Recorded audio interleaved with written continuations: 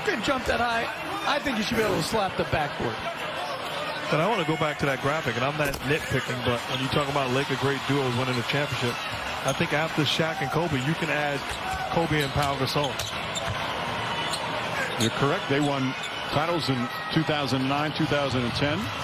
But this was not an easy championship, even though the expectations were high.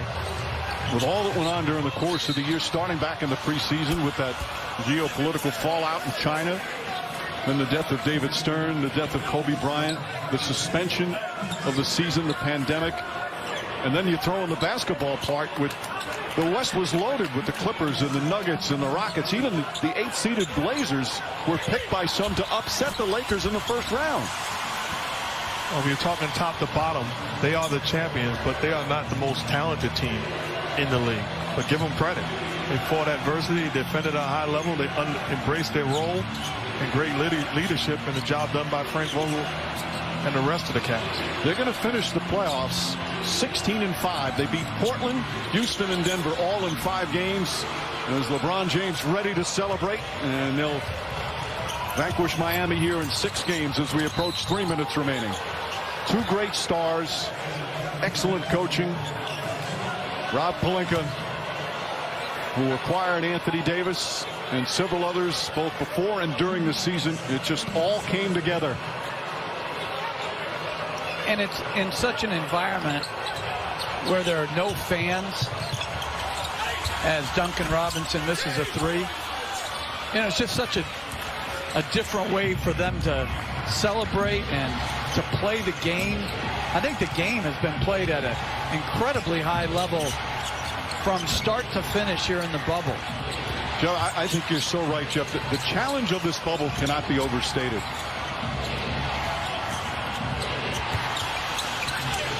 As we're under 3 minutes remaining, they are ready to celebrate Los Angeles, and certainly here in the bubble with the Laker people.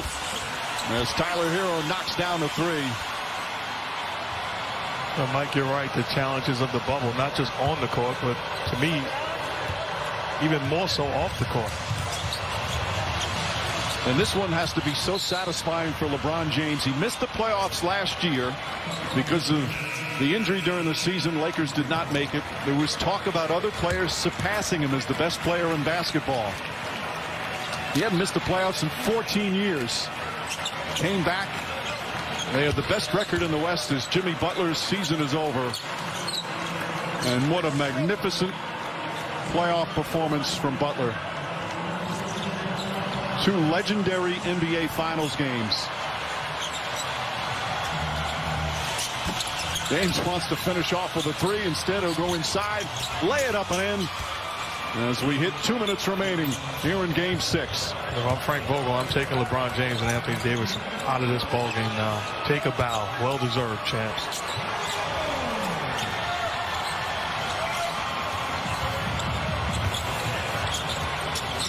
Olynyk throws it up and in. Some substitutions ready to come in. Just throw the ball out of bounds to get him out. Says the guy who preaches play the right way. Yeah, you're right. I just don't want a timeout, a needless timeout. Kendrick Nunn knocks down the 3. And now Frank Vogel calls a timeout. LeBron James will come out of the game. This year he had a new coach. He had a new co-star. The rough and rugged Western Conference, an emotional roller coaster this season. And LeBron James caps off his 17th year with a triple-double in an NBA championship clincher. 28 points, 14 rebounds, 10 assists. The Lakers 127 away from the title.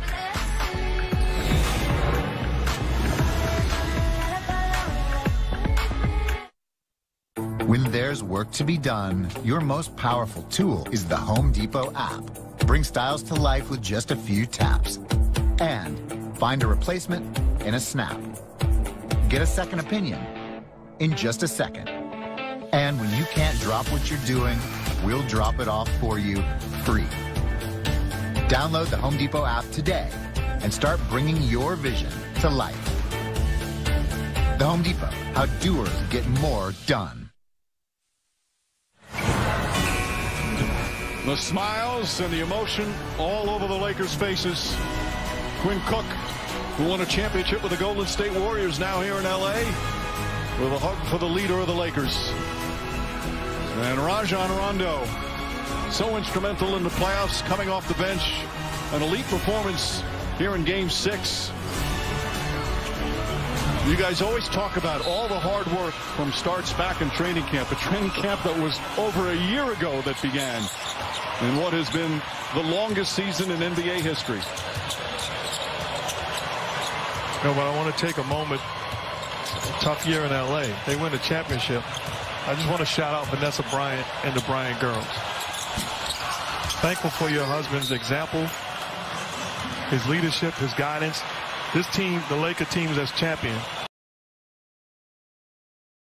Be a wonderful celebration for the Laker fans, but as you mentioned, the last time they all came together was back in January, and it was in profound sadness with the loss of Kobe Bryant, his daughter, and those 7 others. But tonight, the Laker fans can unite in joy as they celebrate a title.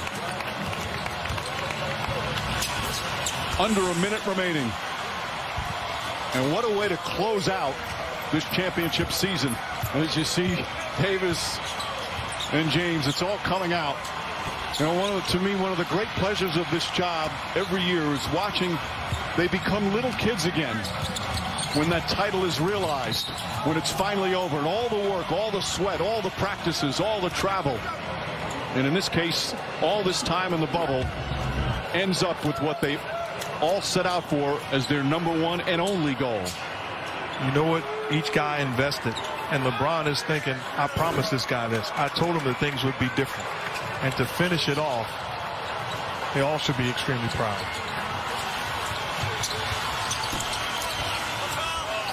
Well, Lennox puts it up and in. Caruso will bring it up. LeBron James already celebrating. I'm sure they are back in Los Angeles again. Dwight Howard knocks down a three-pointer. There's the exclamation point. And the Heat will just bring it up. As the Lakers will win game.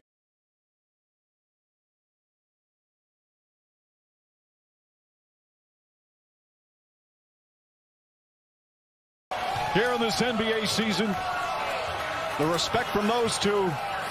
And that's it. It's over. This historic 2020 NBA championship belongs to the Los Angeles Lakers.